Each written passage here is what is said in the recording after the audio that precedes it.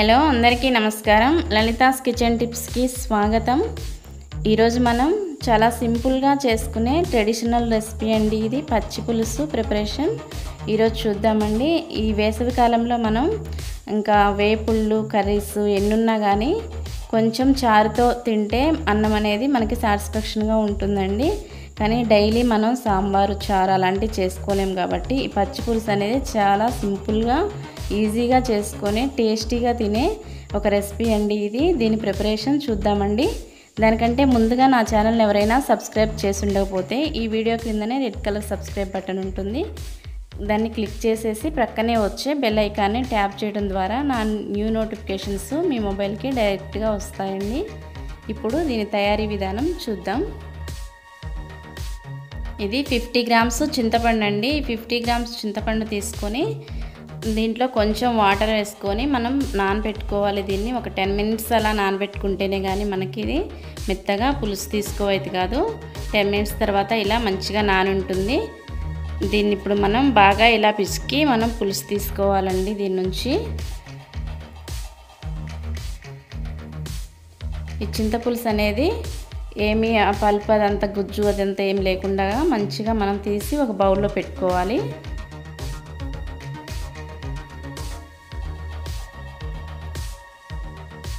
మనకి 2-3 సార్లు కూడా ఇది ఇలా తీసుకోవాలండి. చింతపండుని మొత్తం కూడా దీంట్లో పులుపు అంతా కూడా ఒక గిన్నెలోకి తీసుకోవాలి. ఈ పులుసు మొత్తం కూడా ఇప్పుడు ఇది మనకి చింతపులుసు రెడీ అయిపోయింది.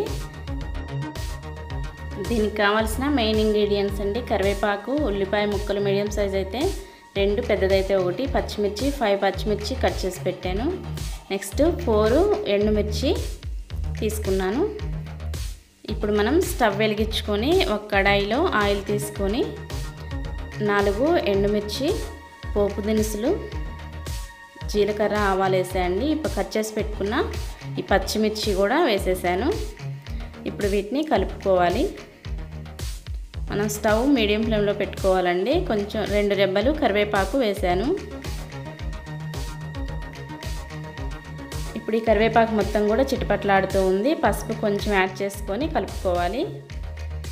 ఇప్పుడు ఇది మనకి పోపు అనేది రెడీ అయిపోయిందండి. ఇప్పుడు స్టవ్ ఆఫ్ చేసుకొని ఈ పోపు తీసుకొని మనం ముందుగా రెడీ చేసి పెట్టుకున్నటువంటి చింతపులుసులో యాడ్ చేద్దాము.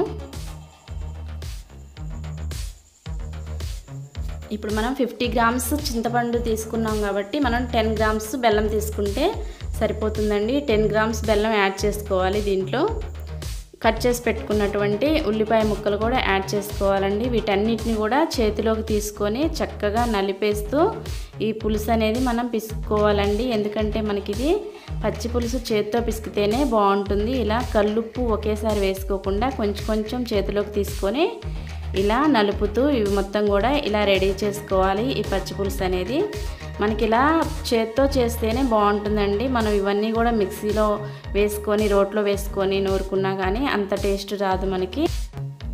మనం భోజనం చేసేటప్పుడు అప్పటికప్పుడు ఇది రెడీ చేసుకొని చివరిలో కొంచెం వడ్డించుకుంటే చాలా బాగుంటుందండి. ఇది మనం వేసవిలో రెగ్యులర్గా చేసుకున్నా కానీ చాలా బాగుంటుంది. ఈ రెసిపీ అనేది ఈ వీడియో మీకు నచ్చినట్లయితే లైక్ చేయండి, కామెంట్ చేయండి, షేర్ చేయండి, సబ్స్క్రైబ్ చేసుకోవడం మాత్రం అసలు మర్చిపోవద్దండి. Thank you for watching my videos. Have a nice day. By by.